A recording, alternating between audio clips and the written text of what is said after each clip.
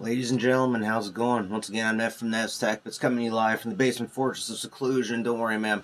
I am from the internet. Coming from the internet, there's a lot of stories about Bill Gates these days. Bill Gates is one of these individuals, of course, who have made an obscene amount of money. And one thing I learned about rich people really quickly after watching The Wolf of Wall Street is that if you have money, it can automatically make you a better person. So Bill Gates has all kinds of money. There's a lot of people who had a lot of money, like Rockefellers. Jeez, I could go down lists all day of people who had like an obscene amount of money from bad things that they do, who end up making charitable organizations in order to make themselves seem like a better human being. And the Bill and Melinda Gates Foundation is definitely one of them. Now, Bill's definitely pulled some shady stuff, maybe not as bad as the Rockefellers. It's too early. But anyways, they're basically divorcing because Bill was unfaithful. The board of directors told Bill Gates, Bill, you gotta stop flirting with the staff. You gotta stop sending these emails to the staff.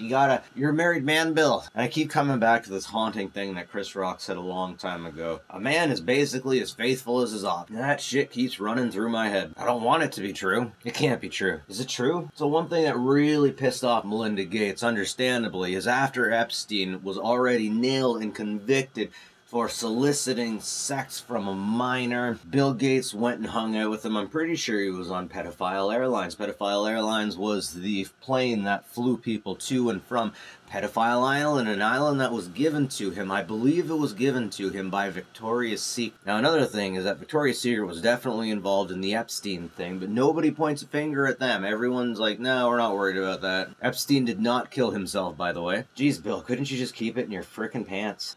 So it should be interesting to see how all this ends. Now, one thing that's really interesting to me is there's a lot of people that look out there and see famous people and think that since they did a few famous things or a few good things that they are a good person 100%. But life is more nuanced than that.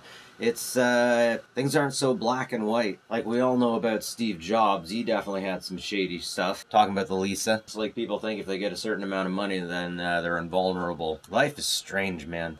Anyways, folks, that's it for me. Neff from Tech. Have a good one. Take care of each other, folks.